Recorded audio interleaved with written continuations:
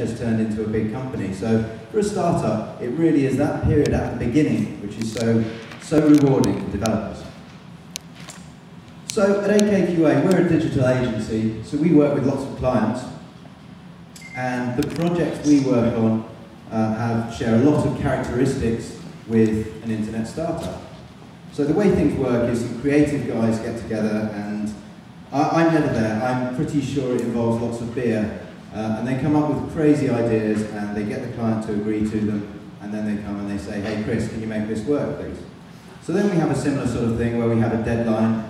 Most of our projects run from idea to fully fledged product, somewhere between 3 months and 6 months. So it's quite similar to that sort of startup initial process, except for the fact that then we stop what we're doing, we start it all over again. So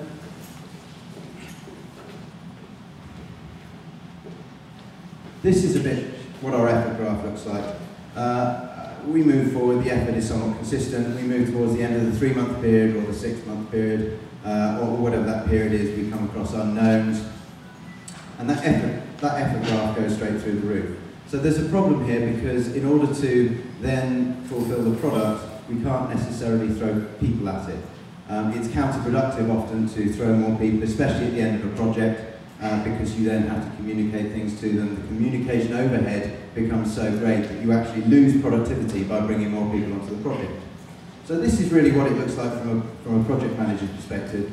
From a software engineer's perspective, you can really substitute pain. Things get nasty at the end of a project like this. You work late, you're unsure of what you're doing, the risk goes up. You also notice that people become heroes. So the software engineers work late, you can see the amount of work they're doing is going up and up. The QA, the testers, again, absolute heroes. What happens is you see the bugs getting checked in, bugs getting tested, everybody's working like crazy, but when you actually look at the productivity graph, it's going down because of regression. So we find that actually, even though all this effort's going in, all this pain's happening, and all these people are so committed to the project and the company, we're not doing as well as we'd like. So what we want to do is we want to change this. So we want to see a nice linear line here of effort moving towards the end of the project.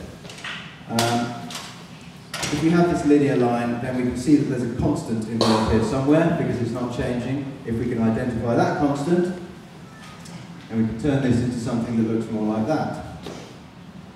So the question is, how do we do that? Because I mean, typically you find that there are issues that you can't encounter, you can't predict.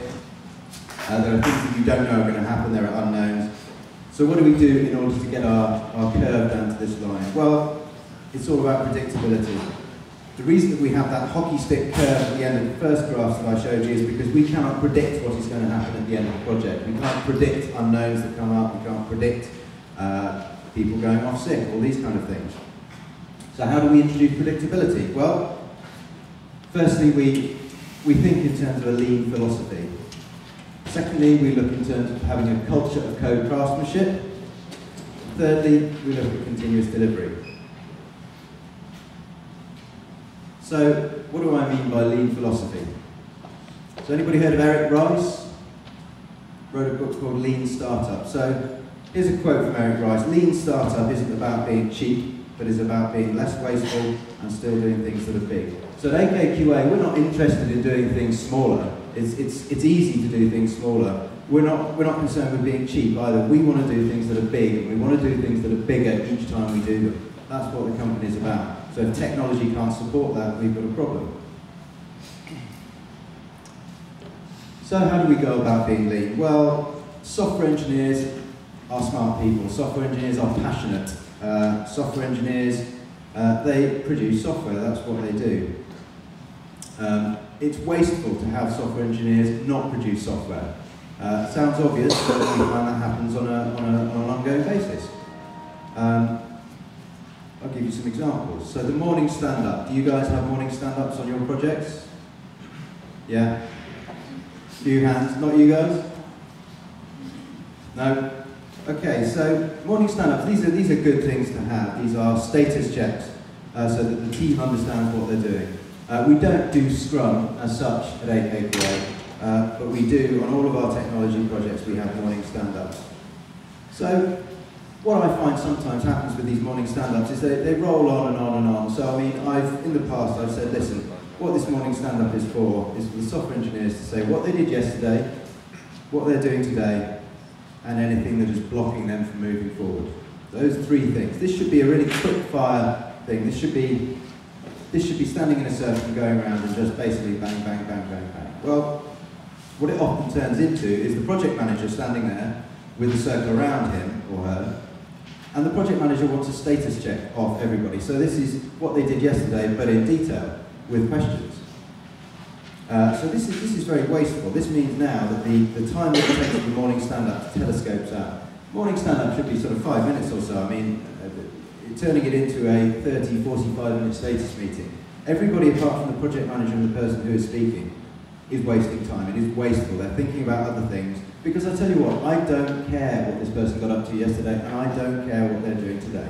What I care about is if they are not able to fulfill a dependency that I've got. I care about the blockers, and that's all I care about. This morning stand-up is not for the project manager to go around getting a full-on status check from everybody in the team. If they want to do that, they can go to the desks one by one afterwards. The morning stand-up is not even about what you did yesterday and what you're going to do today. All I care about is problems. Tell me your problems, move on. Meeting invitations. Just auto-reject them. Don't go to meetings. Produce software. Do what you're good at. Okay? Automate it. Just if you don't know the person, just tell them you can't make it. Because I tell you what, the software engineer in a meeting, do they really need to be there? Is it project management stuff? Why would a software engineer need to be in a meeting? Okay, well, maybe at the beginning of the project, scoping, that sort of thing. You know, there are reasons, but if you take the stance that you do not attend meetings, that you question every meeting that you're invited to, then this can reduce waste enormously. People dropping by your desk. Can you spare me 5 minutes? It's never 5 minutes. Nothing takes 5 minutes, okay? Nothing takes 5 minutes. If it does take 5 minutes, then the person coming to your desk could have gone and figured it out themselves, okay? It's nothing takes 5 minutes. Now, not only does nothing take 5 minutes, but in fact, when you're engineering software, you get into the groove, your mind is into what you're doing. From experience, it takes about 20 minutes to get back into that groove again once I've been interrupted, okay? Nothing takes 5 minutes. You don't have to be rude about it, but you can basically say to yourself that anybody who asks you for 5 minutes is asking for an hour of your time, at the very least. Okay. Doesn't, as I say, you don't have to be rude about it, but basically just ask them to schedule it in a different time. Ask them to justify it, because nothing takes 5 minutes. Okay, everything changes. We saw that curve at the end of my initial graph. Okay, that's because things change. Things are unpredictable. You don't know what's going to happen. Don't waste time designing things beforehand. You know, again, you're software engineers.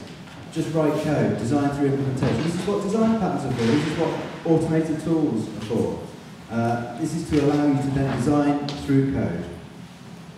Having said that, understand the difference between architecture and design. Okay? Don't dive in and start prototyping architecture necessarily, because that can be a rather costly mistake. When it comes to architecture, the one quote that I fall back on always is Grady Bush. So architecture represents the significant design decisions that shape a system where significant is measured by cost of change. So forums are full of discussions about what constitutes architecture, what's the difference between that and design. Cost of change. It's an easy thing to look at. How much is this going to cost if I want to change it later? I'll give you an example. Are we putting this on the .NET CLR, or are we putting on the Java JVM? Okay, this needs to be thought. You need to understand where this is being deployed to, other dependencies, these kind of things. This is going to be really costly if 6 months down the line somebody says, well, hold on a minute, guys, this was really not a very good idea, let's refactor. That's going to be difficult. Okay, prototype responsibly. So, again, the term prototype is overloaded, I find. People mean different things by prototype. So the Pragmatic Programmer book, is anybody aware of that book? Pragmatic Programmer? Great book, everybody should read that book. It's not very big, it's fantastic. I like the way they talk about prototyping. So a prototype is a throwaway piece of code. You do not build on it. In fact, there can be benefits if you're prototyping to use a completely different platform to the one you're using for production. Because this means that the manager, the project manager, can't rub his hands and say, hey, this looks awesome, we just need to tweak that, and that's a piece of production code. Okay, the prototype is just throwaway. It's just a proof of concept. However, you then have the concept of tracer code. So tracer code is to get an end-to-end execution path working through your entire system. So you do build on it. This is not broad, this is deep. Okay? So tracer code you would build on it is production quality code, but it's very lean. It just goes all the way down through all of the stacks. Don't build frameworks, for goodness sake, it never works out well. If you think to yourself you're going to build a framework, then ask yourself why. Who's the customer? Who's the consumer? Why are you building this framework?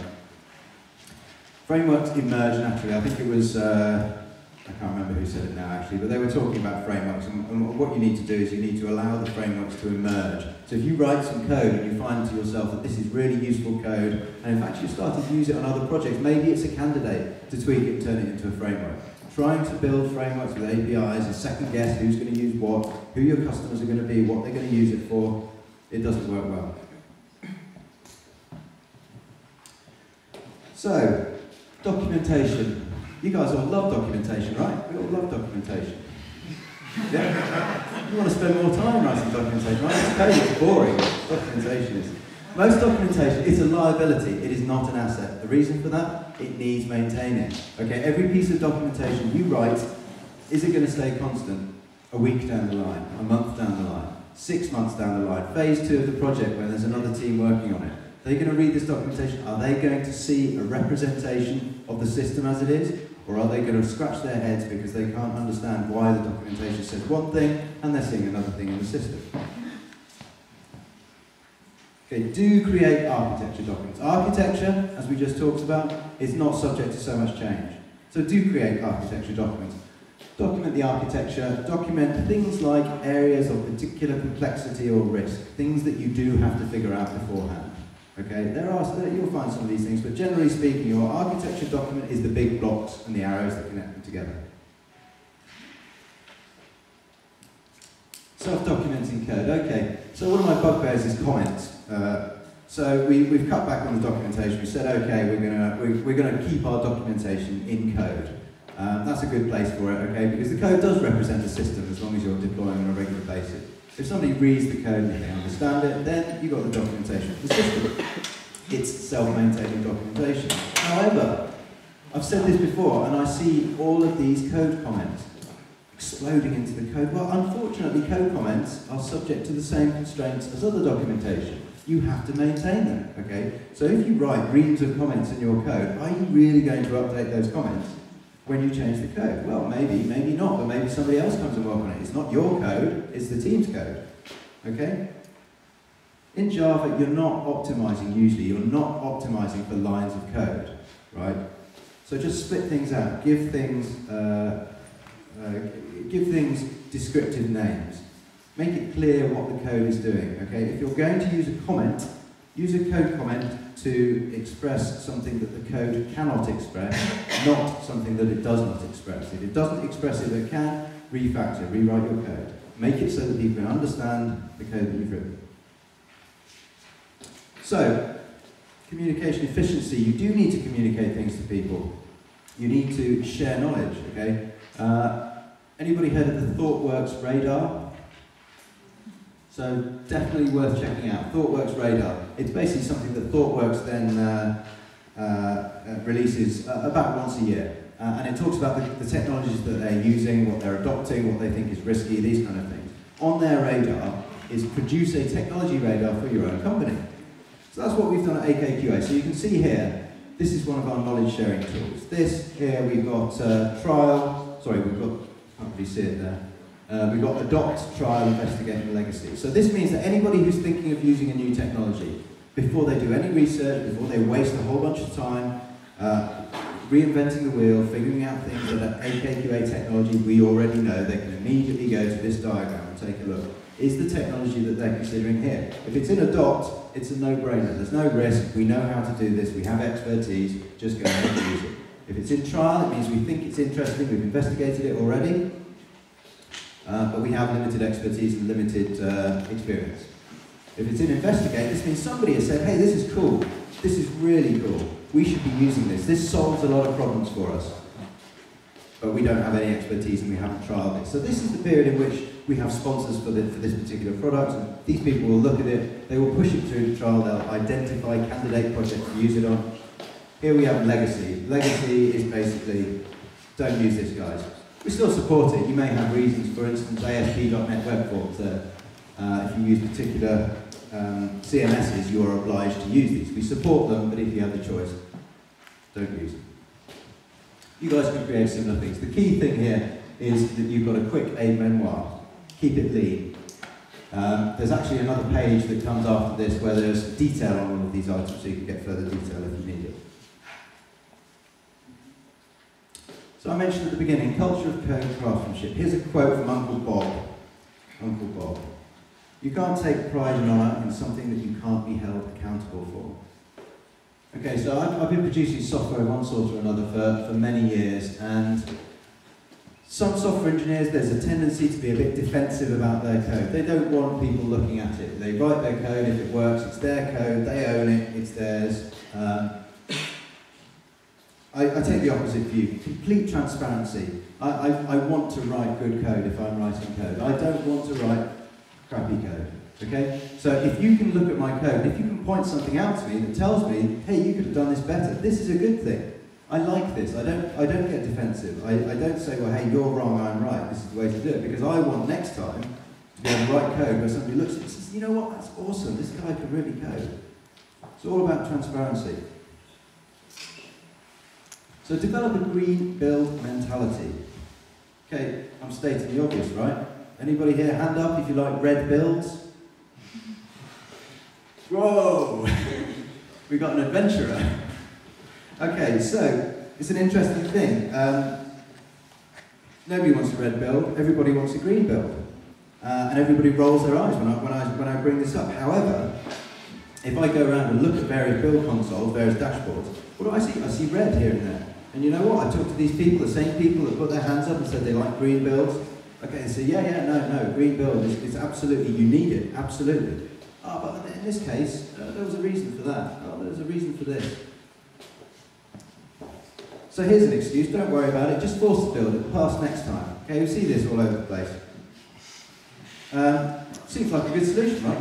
You know it's a no, it's predictable. Sometimes it breaks, but then you just force the build and it works. Well, it's not predictable because you have absolutely no idea why this is happening. You don't know whether it's happening because you actually have a race condition in your code. You don't know if you've got a problem with your build server configuration.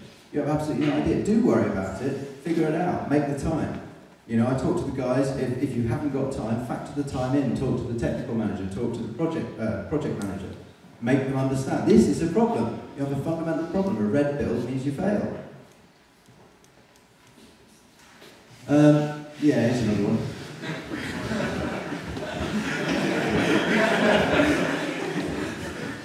Yeah, he got fired. I mentioned it before, the code doesn't belong to individuals, the code belongs to the team owns the code, okay? So yes, it makes sense often for the person who broke the build to fix it, but sometimes, you know what, that just can't happen for one reason or another. You know, they may have been taken sick and gone home, what are you going to do, leave your build red for the rest of the day? No, it's a team thing. You all need to just jump in and figure out what it takes to fix the build and fix it. It doesn't matter who broke it. There's no finger of blame, everybody breaks the build. Everybody. Okay, here's another one, yeah. So we have a whole load of these builds in the console, and some of them are red, and they stay red. And you say, what are these doing red? Oh, don't worry about it, Chris. Don't worry about it, it's always broken. You know, we're not even developing that anymore. So okay, fair play. I'm not saying that you take every project that's ever been produced, and then basically just try and fix every build there. But listen, if you're not developing it, take it out to the build console, remove the build. If it's not adding value, it's detracting from it. Okay? Now the reason for this, it may not matter overall. The person speaking may be correct, it doesn't matter. But the point is, if I show you a page which is full of green, and then 3 days later I show you a page and there's one piece of red on it, and I ask you what's changed, you can tell me immediately. If I show you a page with some red and some green, and 3 days later it's still got some red and some green, ask you what's changed, will you really be able to tell me? Maybe, but you'll have to think pretty hard about it. This is all about reducing effort, and improving predictability. So, here's another one of my favourites. Okay, it's the hero thing again. I'm looking at it now. It's complex, it's complicated. I'm working on it, I'm scratching my head, it works on my machine, which incidentally, one of these days I'm going to get a t-shirt that says it works on my machine, wear it around the office. Works on my machine. No, it's not going to take a while to fix, it's going to take a maximum of 10 minutes. You know why? Because if it takes more than 10 minutes, back it out. Okay, respect for your co-workers. Every time that you keep the build red because you're working on something that you couldn't figure out why it doesn't work on your machine, you're preventing them from committing. You're introducing waste by doing this. Okay? And I spoke to some guys at work, and one of the technical managers said, that's just not going to work. He said, every build takes more than 10 minutes to fix. Fine, back everything out every time. Okay? Nothing ever takes more than 10 minutes to either fix or back out. Just keep that build green. So we've got 3 rules here, my 3 build rules. Never commit on a broken build, fix broken builds within 10 minutes, and the entire team is responsible for the build. Okay, those 3 rules for me, they sum up the green build mentality, so I recommend keeping those in mind if you don't already. Okay. Seek constant peer review. This sort of looks at some of the stuff I was talking about earlier with transparency. You know, you're working on a team full of smart people. You can use that. Get into the mindset. It's your team, it's your family that you're working with. You know, you want to constantly improve. Do you want to be the best individual on the team and everybody else is done, or do you want to be the best team in the building? Because I'll tell you what, I'd rather measure my team against other teams than myself individually against my team members. I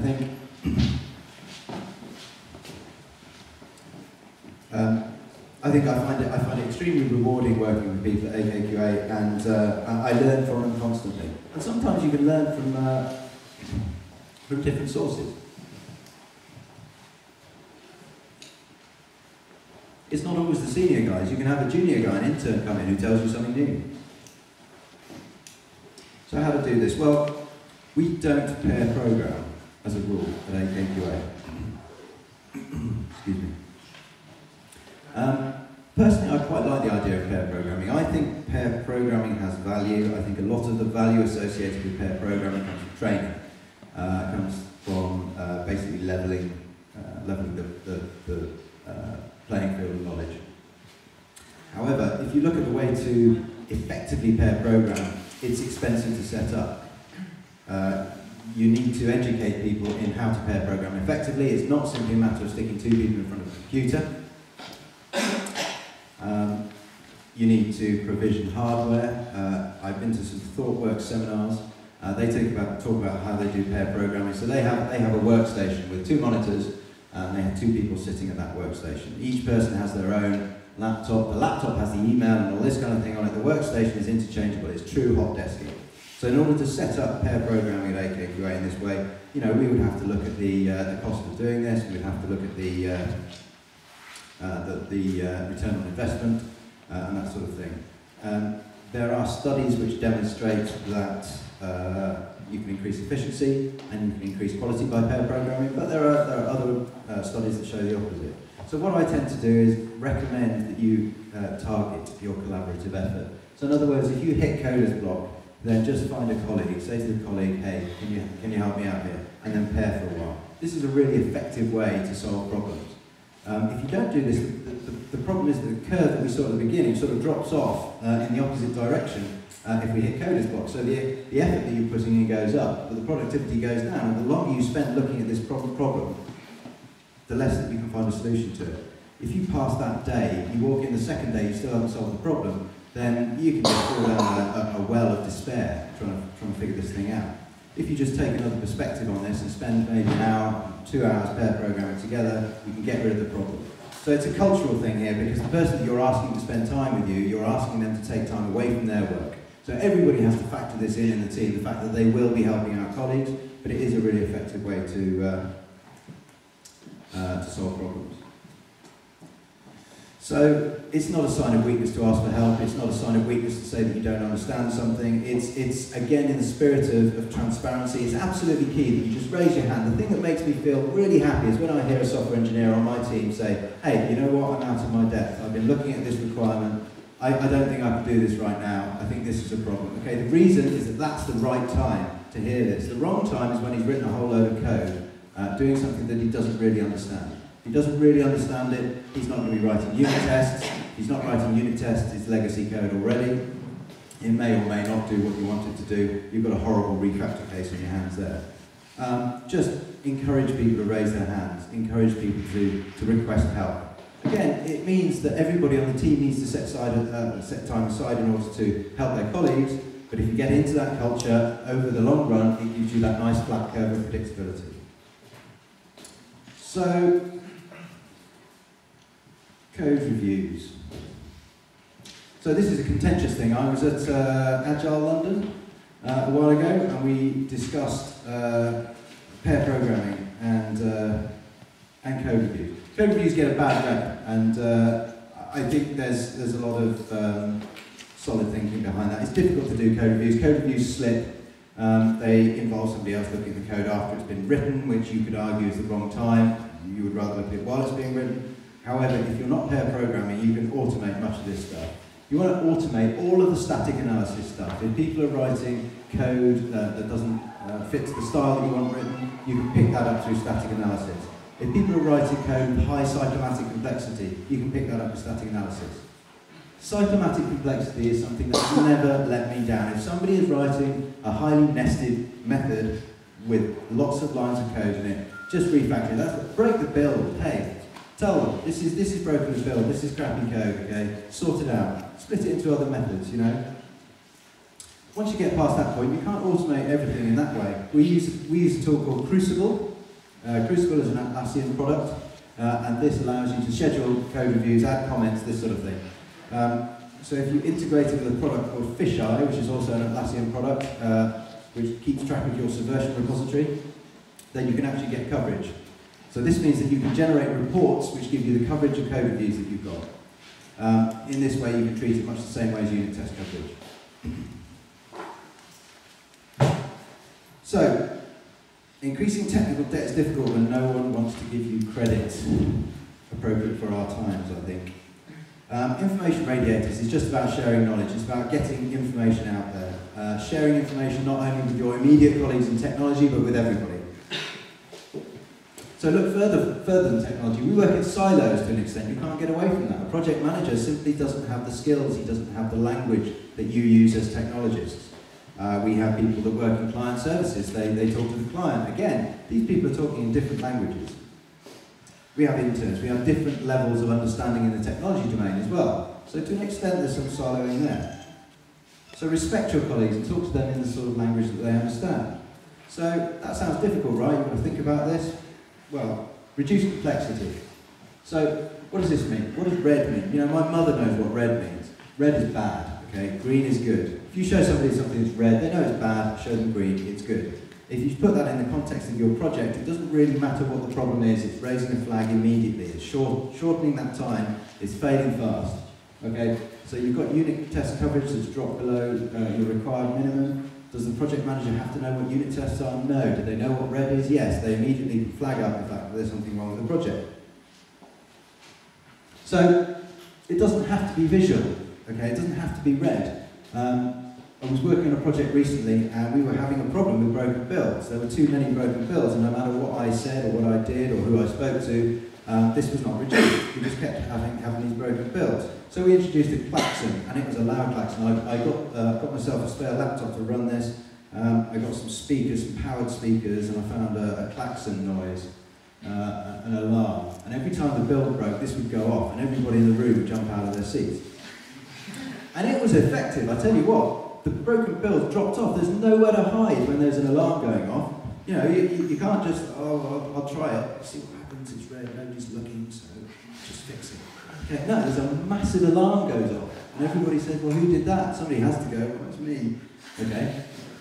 So there's a lot of benefits to this because Now everybody knows in the room that the build is broken. So the 10-minute rule that I was talking to you about before, you may have wondered how you can enforce this. Well, if a klaxon goes off, what happens when the build is fixed?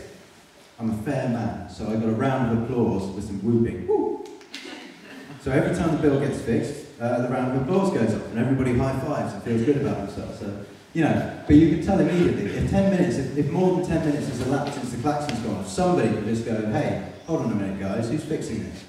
And then you can just back it out. Auditory information radios is very useful. So other than that, if you want visualizations, what do you do? Well, we use Atlassian Jira. Anybody familiar with Jira here? A lot of Jira fans. I'm a big Jira fan.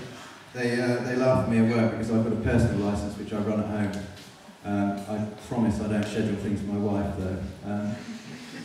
Yeah, Jira gives you a lot of stuff out of the box, so you can get information radiating out of Jira. I mean, again, we can see here, this is green, this is good, this is red, this is bad.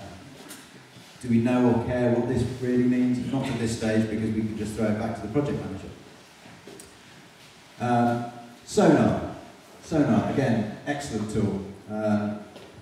You can configure it to show the various different tests that you're running, the reports, and you can configure it so these boxes, the size of the box reflects a different attribute.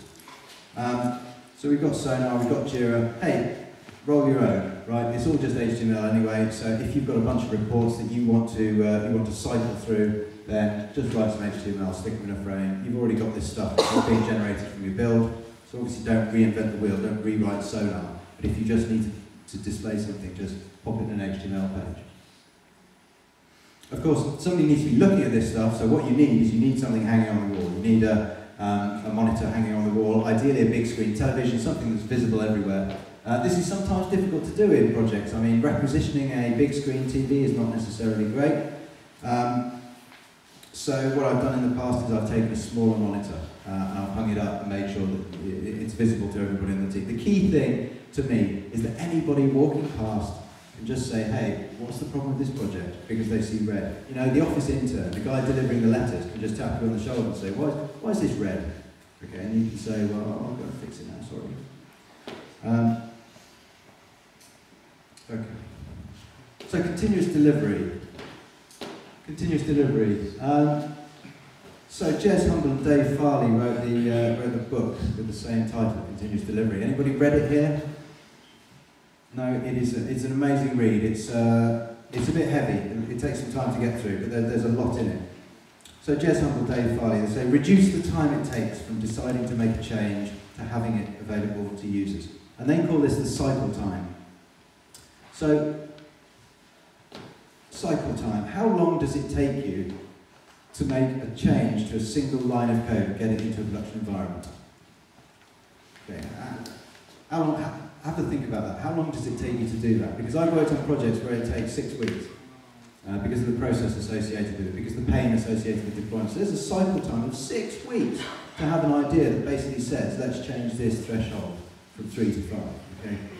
That's ridiculous. That's a problem that we can solve, because when it comes to the predictability we were talking about earlier, if you can drop that cycle time, you can increase predictability and you can get stuff out quicker. So how do we do that? We create deployment pipelines. So what this means is we chain together stages, we introduce the pipeline concept. We're all familiar with the pipeline, pipes and filters architecture. Right? We understand pipelines, we understand how they work. So applying it to a build scenario makes an awful lot of sense. And this means that every time that you commit code, it's a potential release candidate. Because it's not your decision whether or not this gets out to production, it's a business decision based on the functionality that you're developing. Okay, so enough of this. We've got a 2-week sprint. So all this code that I'm going to commit throughout that 2 weeks, this is not production ready. I'm going to tell you guys, I'm going to tell the business, I'm going to tell the project manager when I'm ready. And it's going to be at the end of the 2 weeks that this is our release candidate. No, every commit should be a potential release candidate. So how does that work then? So let's look at an example pipeline. So the first stage of my pipeline is the build stage. So all I'm concerned with here is just building building my code base. So I'm going to build it here. What I build is a release candidate. It's in these bits that I'm producing as output from this build, this is the artifact that will make its way into production. I am never going to rebuild this version again. Okay, this is it. If it makes its way through the pipeline, it will sit in production. It won't get to another stage, and then I say, okay, I'm happy with this, let's rebuild it for production. Okay, this means that at this stage, any configuration that you have for your application, any of this sort of thing, anything that varies by environment, that you need to be able to deploy that, you need to be able to specify that at deploy time, not build time. You can't have a separate build for a different environment. Okay, the problem there is that if you have this, then stuff that's been tested is now untested. You could have differences in your compiler optimizations, compiler versions. There are all sorts of problems that can creep in which give you hard to detect, hard to fix bugs in your production environment. So then we can have a unit test and report stage. So I must say that this what I'm showing you here is not a canonical pipeline. This is an example of a pipeline that we put together recently. I have arguments with, or debates rather, with a colleague. He thinks that the unit test and report should go in the build stage. I think we should separate them out. Hey, whatever works for you. It's about producing software. Okay? So unit test and report, we can run these things in parallel. So we unit test, we get the code coverage, we get our code metrics, we produce our sonar reports. Any of this kind of stuff goes in here. So then acceptance tests. So BDD, is that something that you guys are familiar with? Do you use behavior-driven development techniques? A couple here, anybody else? A few people? Finding much success with it? Yeah? Okay, so this is something that we're starting to look at AKQA. This is not something that we've been doing for too long. It sits in our trial phase in the radar that I showed you earlier. And this is because we think it makes sense. We're starting to use it on projects, but we don't have lots of expertise in it yet. But the benefits here are that you basically, the acceptance criteria that you are writing is understandable by the business, the project manager, the client services guys, the software engineers, everybody through that entire arc. So this means that you can make it clear when you're done much easier. This is a problem that we've had otherwise. The software engineer says they're done, the project manager says they're not. I mean, who are you going to believe? You're going to believe the software engineer, aren't you? But it's difficult to have a shared understanding of what's done. If you have human readable acceptance criteria that you're turning into executable code for tests, then it can be absolutely clear when you're done. When the test passes, you're done. Okay? If the project manager says you're not, hey, the project manager can use your change management process. He can introduce a change to the acceptance criteria, which will then turn into executable code, which will fail. You can make the change, and you can all agree that you're done. So there are some good testing frameworks out there. We've looked at Spock, I think. I like the idea of Cucumber JVM. Haven't looked at it in too much detail. The thing I like about it is that we work with .NET, we work with Java, we don't really work much with Ruby, but we work with JavaScript a lot. So you've got Cucumber ports for all of these platforms. So this is really important because if you're educating people outside of the technology department to understand acceptance criteria written in a certain way, in this case Gherkin, then what you would like is you would like them not to have to worry about what technology platform you're using. So I think there's a great deal of value to be obtained there. Integration tests. So the acceptance tests I would run against mocks or stubs. What I'm concerned with is the code that I'm writing, is my system, does it fulfill the acceptance criteria? I'm not too concerned at this point whether or not I have integration failures. Move on to it. If it passes the acceptance test, then let's run the integration test. Let's see if it actually works with everything when it's hooked up. So each one of these quality gates that you see here, each one of these arrows, it's automatic. So we're getting to the integration tests. At this point, there will be no human intervention. This pipeline is all automatic so far. And if any one of these steps fail, you know that it fails there, it's no longer a release candidate. Okay, so the integration test passed, and we get through to the QA test. So this is manual, okay? So this is now a manual thing. This does not automatically run through these tests, okay? The acceptance test and the integration test, I would be thinking of writing those at the controller level, if we're using Spring MVC or something like that. I wouldn't be looking at exercising them through the user interface.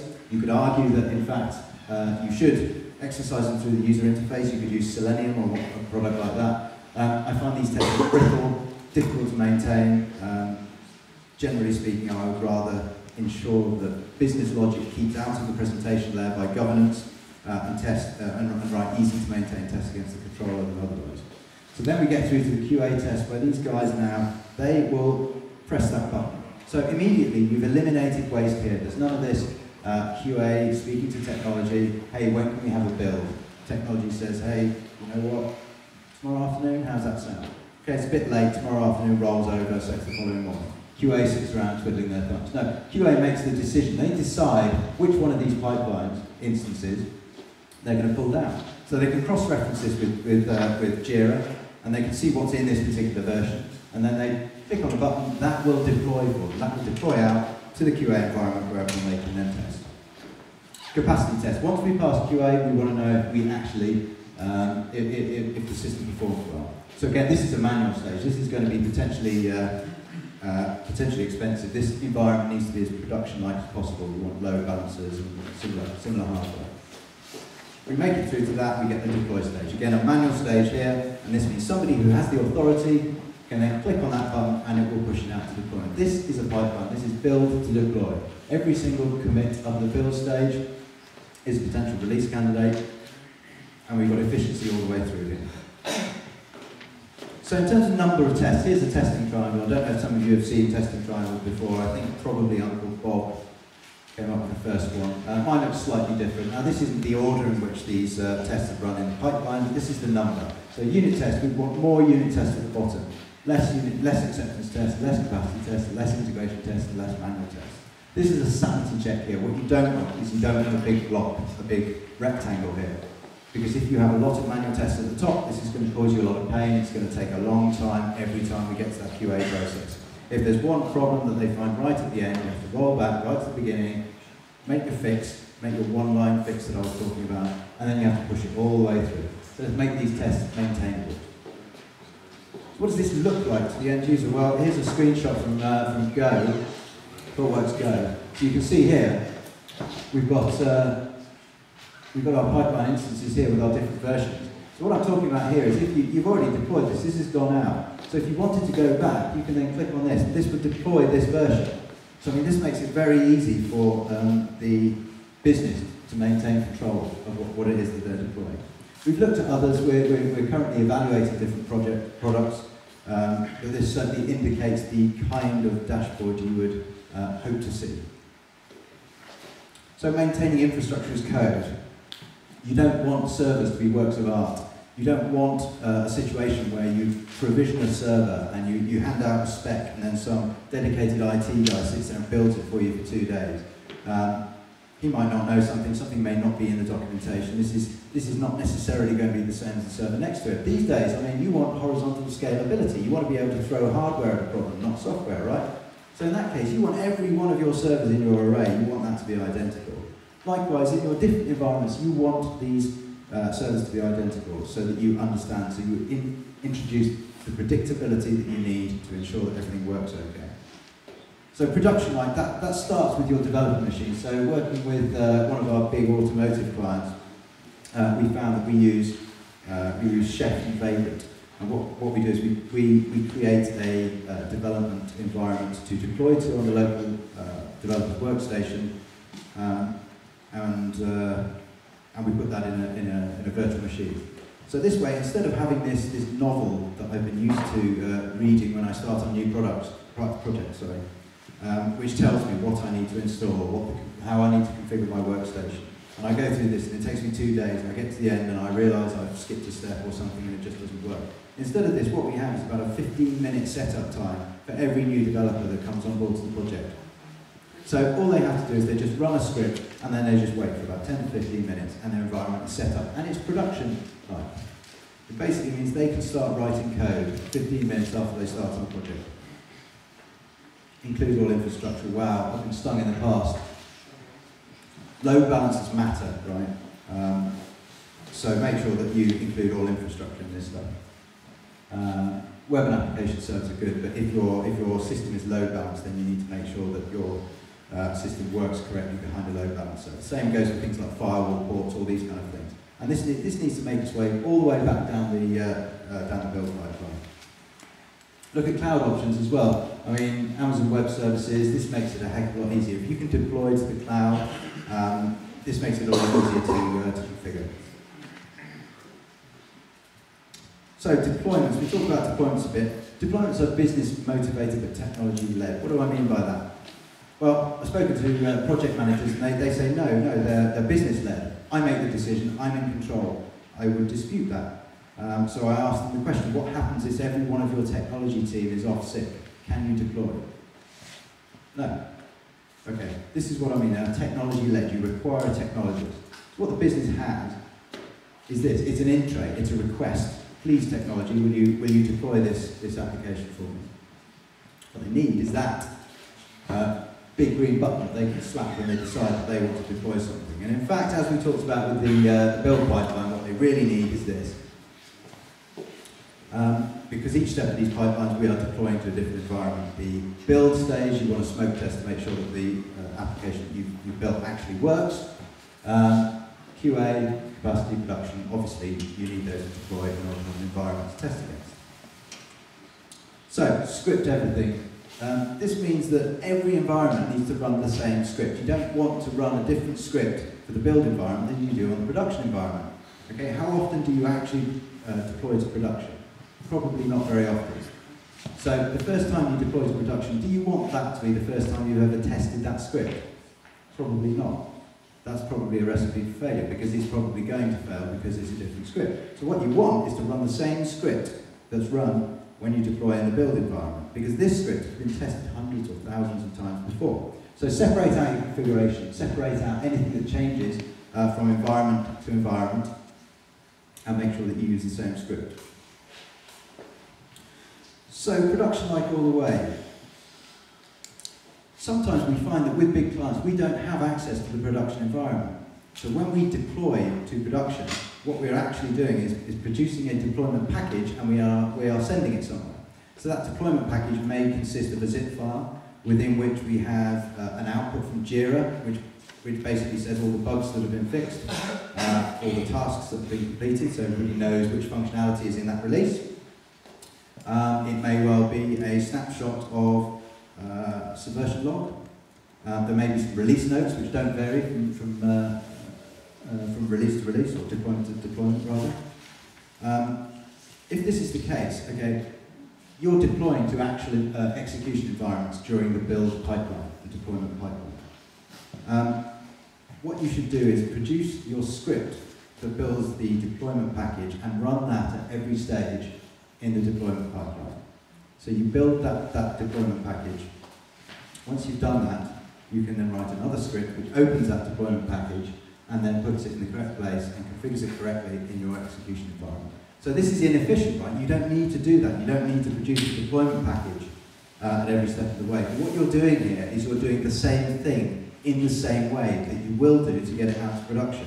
So this doesn't guarantee that it's going to run in production.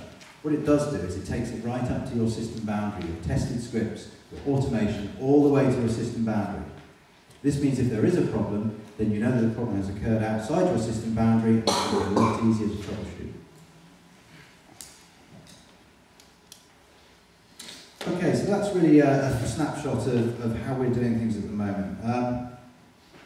Quote from James Cash Penny, J.C. Penny, the American department store. Theory is splendid, until put into practice it is valuable. So I mean, a lot of the stuff I've been talking about, this is theory, this is stuff that we are putting into practice. We work with fairly big clients, so some of these projects are not trivial. We're not talking about simple campaign sites all the time, although we do get those sometimes. We've got Volkswagen, we build on top of CQ5, we use LifeRay with Volkswagen. There's an enterprise service bus that we integrate with these guys, which reaches deep into the Volkswagen systems to bring data out. So this is pretty tech-heavy stuff. I put Star Player in there. It's not Java, it's .NET, but this was an awesome project.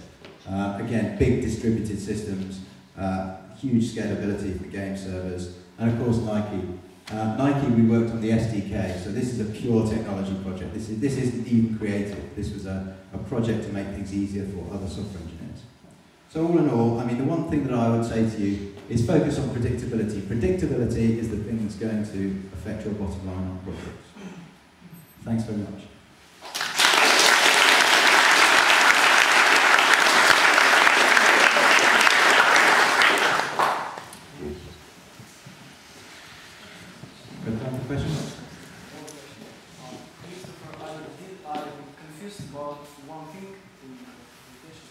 create design through implementation. Yeah. Could you please explain a little bit more? I'm trying to say that it's sometimes okay when you try to drive a car without tools around to write a code without even preliminary architecture. Okay, so the question was around design through implementation. So the question was, can I clarify what I meant by that? Is that right? Yes. Yeah. So no, I'm not suggesting that you would drive a car or design it, or try and create a car without designing it first. I think the key thing here is to differentiate between architecture and design. The architecture is the way that the system is going to be put together. It's the cost of change thing. How much is it going to cost to change what you're doing? So, is it really going to be useful to sit down before writing any code and write a whole load of UML which describes what you think you're going to do in the code? Have to think about how much it's going to cost you to change the code once you've written it. Because what you might find is you write your UML, it's not an efficient way to design, because when you actually come to write the code, although your UML expresses something usefully, you find that there is a constraint within the coding language that you're using, or within the system, which means you have to do it slightly differently. So we have things like design patterns, for instance. So you solve the same problem, or you solve similar problems over and over again. What I'm saying is often the best way to solve these design problems is not to draw boxes on the wall, or is not to have meetings with your colleagues. It is to sit down and start writing code. Test-driven development helps with this, because what you're doing is it's not really about testing, it's about writing acceptance criteria for yourself. It's about describing what you are about to do in code and then doing it. And then the cost of change is you find you have to refactor after half a day's work. Well, we have refactor tools, we all know how to refactor. The cost there is not great, and it's something we all know how to do. To go back to some of the bigger stuff, yeah, sure, if you're deciding on platforms to use, CMS is a prime example. No, you wouldn't want to dive in without thinking about which CMS you're going to use. Just pick one. Hey, let's use CQ5, let's use Magnolia. Yeah. Bang. 3 weeks later you realise actually the product doesn't fulfil some of your requirements. Yes, that 3 weeks is costly because you have to throw everything away. So it's all about cost of change. Does that answer the question? Any more questions? Guys, do you have more questions? My friend. I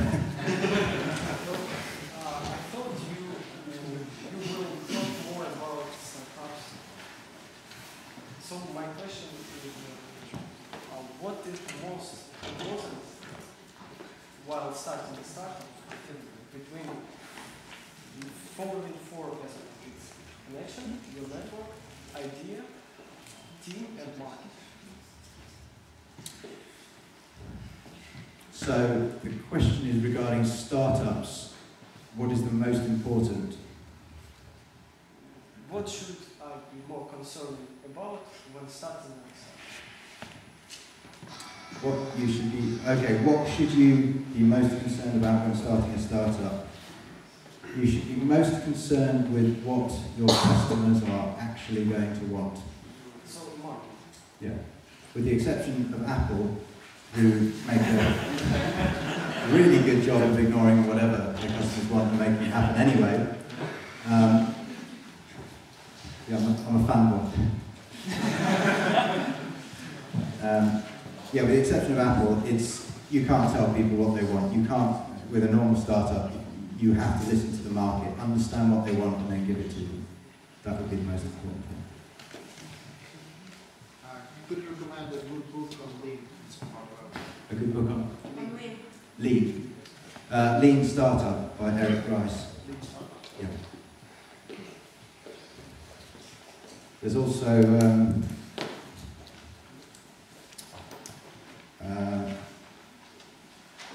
Tom and Mary Poppendiek. I would have to check the precise name of their book.